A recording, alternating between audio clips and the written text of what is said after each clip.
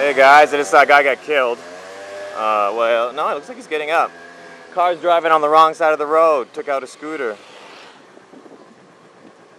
Yep, woman riding on the wrong side of the road, head on.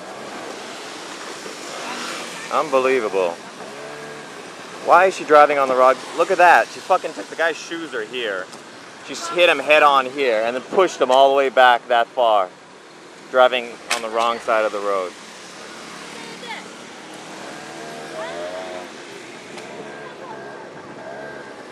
She hit him fucking head on. She hit him head on right there where that woman's standing and then pushed him all the way to here. Holy cow, fuck. She's on the wrong side of the road. She crossed, it's double solid yellow. Her windshield's broken, so we were, you know, like the front of her car smashed from the scooter, but her windshield is broken from his body going up into her windshield. Unbelievable. This ambulance, the guy who's like hurt badly is like a few blocks down the street. But this ambulance can't get through this intersection. I swear to God, this ambulance has been at this intersection for about 10 minutes solid. Like we're just down the street and we can see the ambulance, we can hear the ambulance, and we're like, why isn't it coming? And then I come over here and check, and it's because I guess this truck is stuck under that roof, or that...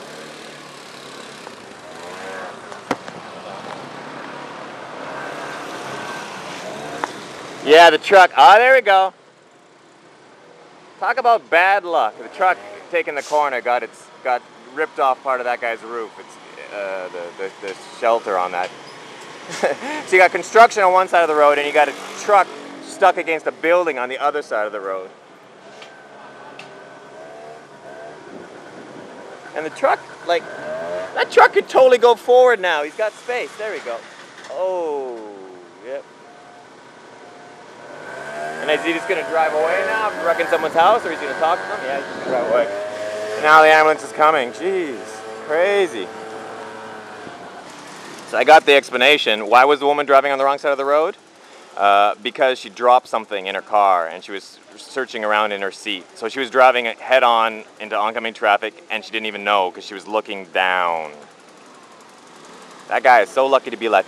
Okay, you see that yellow sign there in the distance? That's where they hit. That's about it's a full block back. She hit him head on there and then didn't even realize, and hit the brakes and pushed him and his scooter a block down the street. Him probably up on our windshield and the scooter like underneath her car.